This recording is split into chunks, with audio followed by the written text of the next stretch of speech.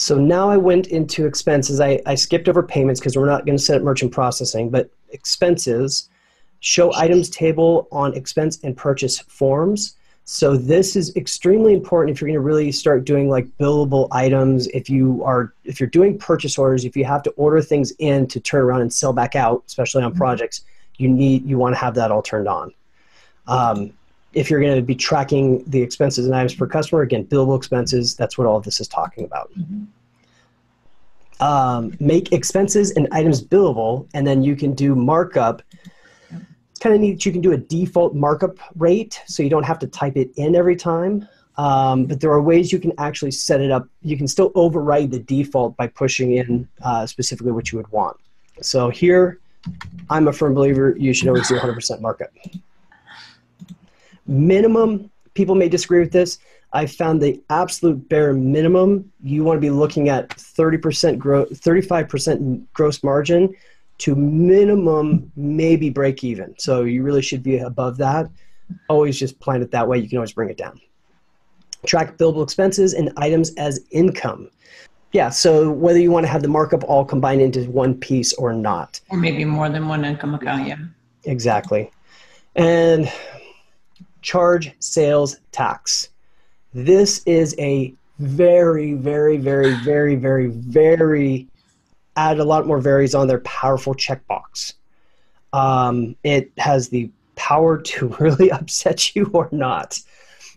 Depending on whether your books are set up in accrual basis or cash basis, you're going to get a whole different world out of this.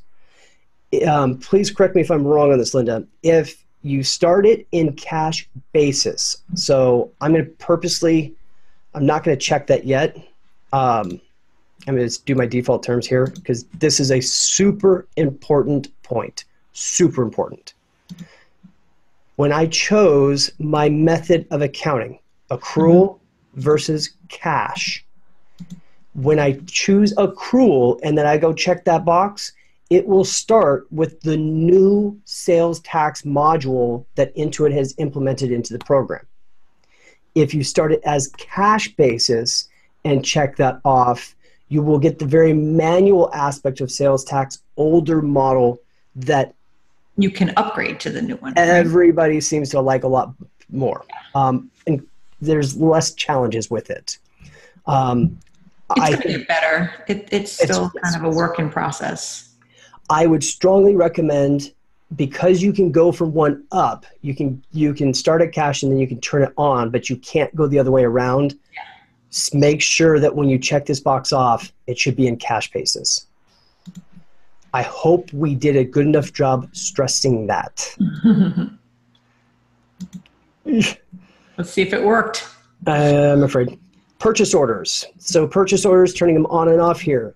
If you're going to use estimates, if you're using QuickBooks Online Advanced, you're most likely already going to be using projects, progress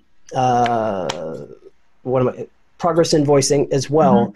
Your whole thing starts, of course, with an estimate. Estimate gets set up, sent out, customer approves the estimate, and from the estimate you have the items that you specifically have to order for them. You can turn that estimate into a purchase order off of the purchase descriptions of that. We'll put some links or some more video for that. But you can also take that same estimate and then create an invoice.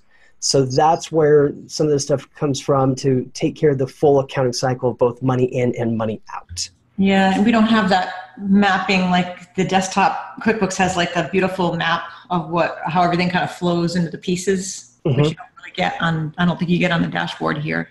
So don't we have in our description of projects, didn't we kind of create the projects with the flow, yeah. Guide with the flow. So which is important. Like you really, before you start pushing buttons and clicking boxes, look at it to see if, what you want. I mean, obviously you can undo some of these so you can go back, but some of them you can't. So yeah, you really want to make sure you pick the right, so you select the right things. Yeah. Now, custom transaction numbers all the way around in here. At any point in time, if you turn this on, it gives you the ability to manipulate what the invoice sequence is. So let's say you start at 1001, right?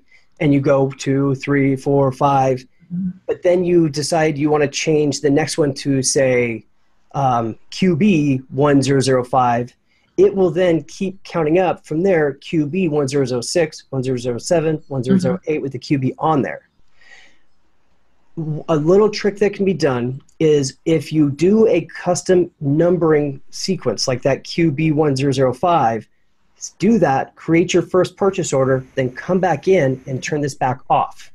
It will still keep that custom numbering sequence that you want, but will make it to where you don't have to worry about people using duplicate numbers. You don't want duplicate numbers on anything.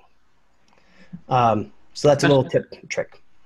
And then default message would be whatever language you want to show up every time to where you don't actually have to recreate it every time. Default email messages, this same idea of for the purchase orders, you can have it to where automatically email yourself a copy of it as well. You know, standard message, so forth.